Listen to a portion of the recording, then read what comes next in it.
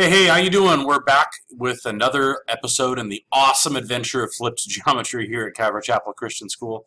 We're going to jump into 8.5, angles and circles. So we have studied a couple of different angles in circles in the last several lessons, and this one takes us outside of the circle, sort of. The measure of an angle formed by a tangent and a secant that intersect at the point of tangency is 1/2 the measure of the intercepted arc. So I want you to think about that.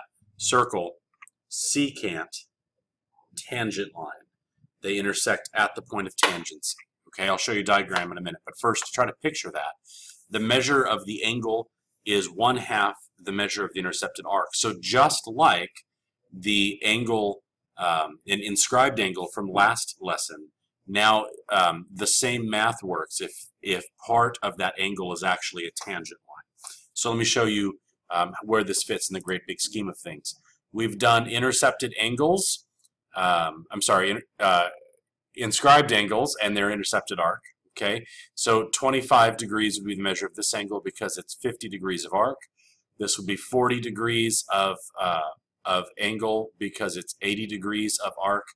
If you keep widening this 60-degree angle and 120 degrees of arc, you can see that logically this flows. Here's a secant, here's the point of tangency, but now C is no longer on the circle. C is now outside of the circle, so BC is a tangent line. And angle ABC now, 154 degrees of arc would be 70, what is that, 77? Yes, 77 degrees of angle. So you can see the logical progression of this, and this diagram is good at helping you understand. It's the same idea, just as it opens up. This is about as big as it can get, right? A line of tangency there. So let's do an example with this. Find the measure of WYX if XZ is tangent to circle Q at Y. So circle Q, point Y is the point of tangency, XZ is the tangent line, and then we have YW as a secant ray. Okay, so they want to know the angle of WYX. What's the angle right there? This they're giving you is 240 degrees of arc. The balance then would be, what's 360 minus 240? 120. So this is 120 degrees of arc, which means that this angle is half of 120, which would be 60 degrees. Okay? Let's do another couple of examples. Actually, let's get more theorems before the next example. So the measure of an angle formed by two secants that intersect in the interior of a circle is 1/2 the sum of the measure of the intercepted arcs. It's a lot of words. Look at the picture. The picture is more helpful. Here we have a circle. Here we have two secant lines, okay? And they intersect in the interior of a circle. Now, if you were to grab this point, point E, and drag it over to be the center of the circle, we know that these angles would be the number of degrees of their arc. And on both sides of that intersection, they have to be the same measure because of what would be that postulate? I'll give you a second to think about it. Because they're vertical angles, right?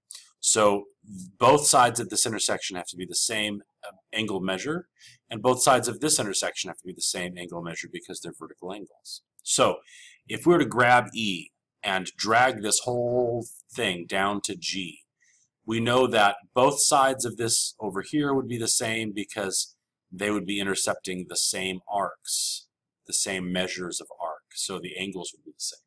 And the same thing above and below.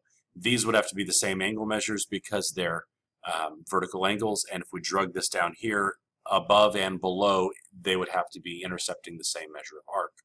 But now, when you allow E to not be the center of the circle, like it's drawn, now you've skewed it, and so this is not the same the same measure of arc, and this is not the same measure of arc. But the interior angles are still the same. They're still a vertical angle. We haven't changed that. So these angles have to be congruent to each other even though they intercept different arc angles, different measures of arc. And so how do we make that happen? Well, that just means that the interior measure of those angles, because they're vertical angles and they're congruent to each other, they have to be the average of the intercepted arcs. And that's what this theorem is telling you. That if you have the arc measure of one side of the circle and the arc measure of the other side of the circle, you can average these two arc measures, and that will give you the measure of the angles there that the secants form. Okay, same thing above and below. And so you have two sets of congruent angles that are intercepting two different degrees of arc. And so they are the average of those degrees of arc. Right? You'll do plenty of those things in class. Let's look at an example here. This time, we're saying that this is a 44-degree arc and this is a 50-degree arc. Well, angle 1 is the same as this one that they're not labeling. These two angles are the same because of vertical angles. So these two angles, one is not 50 and 44, but they are the average of 50 and 44. So 50 plus 44 is 94. Half of 94 is 47. And so angle 1 and its vertical angle pair over here is 47 degrees. You could then easily determine what this angle and this angle are, right? Because this is supplementary. And so 44 and 136, there you go, 136 degrees would be what's above and below this intersection. So that's just an example of the kind of stuff you're going to be doing.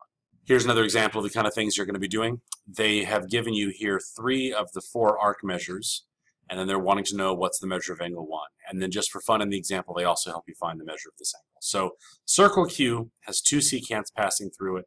One of the arcs is 45, one of the arcs is 85, one of the arcs is 120. What's this other arc? We don't know that. 45 and 85 is 130. 130 plus 120 is 250. There's 360 degrees in a circle, so 360 minus the 250 that I've already accounted for lets me know that this arc is 110 degrees. 110 degrees and 85 degrees, you have to average those two together to get to the measure of angle 1. 85 plus 110 divided by 2 is 97.5 degrees, right? So that's the angle here. And then they're helping you just to see that these two angles, angle 1 and this one here, are supplementary. So 180 minus the 97.5 gives you 82.5 as the angle measure here. All right, if you have any questions about that, we can go through some more examples in class.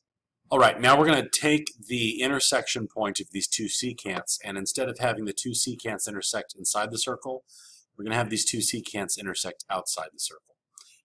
And so in this situation, the angle measures, we still have 2 vertical angles that have to be congruent, but now it's kind of weird because the intersection is not in the circle, it changes things.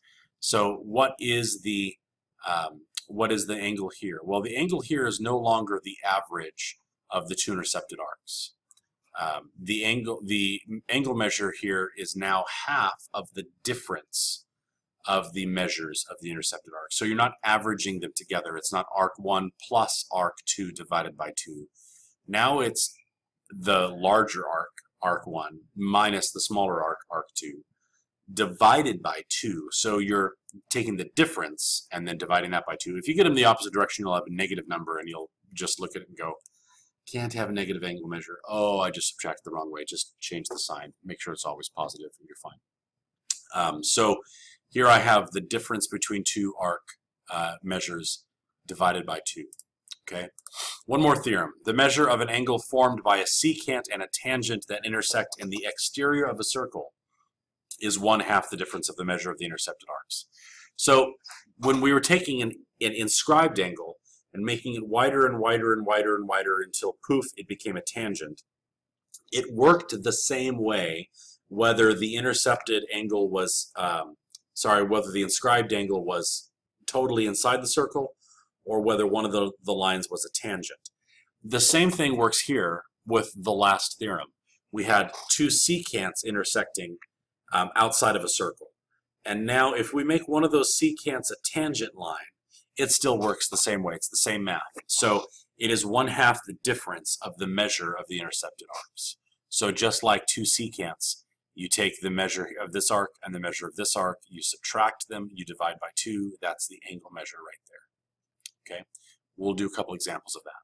And just like it didn't make any difference if you had two secants or a secant and a tangent, now it doesn't matter if you have two tangents. The same math applies, right? So it's still 1/2 of the difference of the two intercepted arcs. So the easy thing to remember about these three theorems is don't get hung up on, was it a secant, is it a tangent? If the two lines that touch a circle intersect outside of a circle, then it's 1/2 the difference of the two intercepted arcs. Okay, so don't get too hung up on it. You'll give yourself a fit trying to keep these three theorems apart, and in truth, it doesn't matter. Doesn't matter. Okay, so let's do some examples here. Find the measure of angle YXZ. Here's YXZ, and the measure of arc WY, and the measure of arc WV, if the measure of angle WXZ is 40. WXZ is 40 degrees. Okay, I'm going to pause the video here. You pause the video, see if we can get the same thing done. Try to work on it on your own. All right, did you do it? Let's see how we did. Let's work on this together. We've been given two arc measures here, 88 and 145. And we've been given this larger angle here as 40.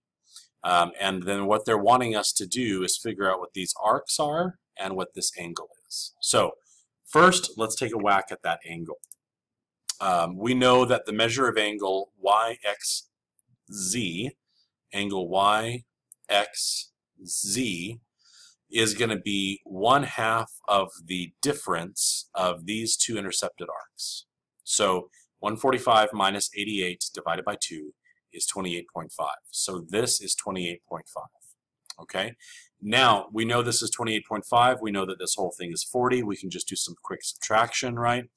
And show that 40 minus 28.5 is 11.5 degrees. So this little angle is 11.5 degrees. We've answered part of their question. Now we know that this unknown arc minus this unknown arc divided by 2 has to be 11.5, but we've got two variables and only one relationship. We can't solve it yet. We need to think about another way that we can relate those two arc measures to each other. And so let's look at the circle as a whole. Measure of arc VW, plus A, this unknown angle here, or measure of the arc here, plus the 88 and the 145 is going to make a circle. So I can combine all of my like terms, and I can know that measure of arc VW equals 127 minus A. I combined like terms and subtracted. They're skipping a bunch of algebra steps here, but I hope you can see what they're doing. So this arc is 127 degrees minus A. I don't know what A is, but I have 127 degrees left here, and some of that is A. The rest of this is not. Okay, let's move forward from here. So 127 minus A is that arc, and now I can take the other thing that I know.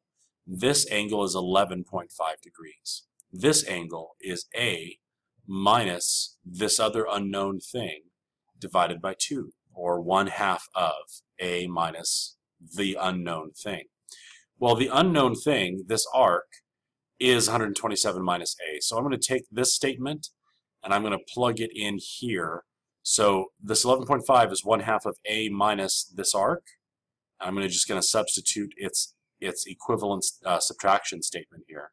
So 1/2 of A minus 127 minus A. Now, they skip a whole bunch of algebra. I wish they didn't. What do you do here? Well, 11.5 equals 1/2 of something. So let's multiply by 2 to both sides of the equation. 11.5 times 2 is 23. So this is 23 equals, and now I've gotten rid of the 1/2, A minus 127 minus A. I have to combine my like terms. I'm subtracting a sum. So I change the sign of both things, right? Minus 127 minus minus becomes plus. So A and A is 2A minus 127. Did you follow all of that algebra? I hope so, because here it is. 23 equals 2A minus 127. Okay, now I need to solve for A. And to do that, again, they're going to skip a whole bunch of steps. I add 127 to both sides, and then I divide by 2, and I get A equals 75. So A equals 75. All right, now I can plug that back in up here, and I can get the measure of arc VW. 127 minus 75 is going to give me 52 degrees. So now I have 52 degrees, 75 degrees, 11.5 degrees, and I've done everything they wanted me to do. This was a long example. I hope you followed it, and we will do things like that in class. So that's it. If you have any questions, put them in the comments field below, and I'll do my best to answer them in a timely manner, or you can just see me in class tomorrow. Until then, God bless you, Jesus loves you, and so do I. Good night.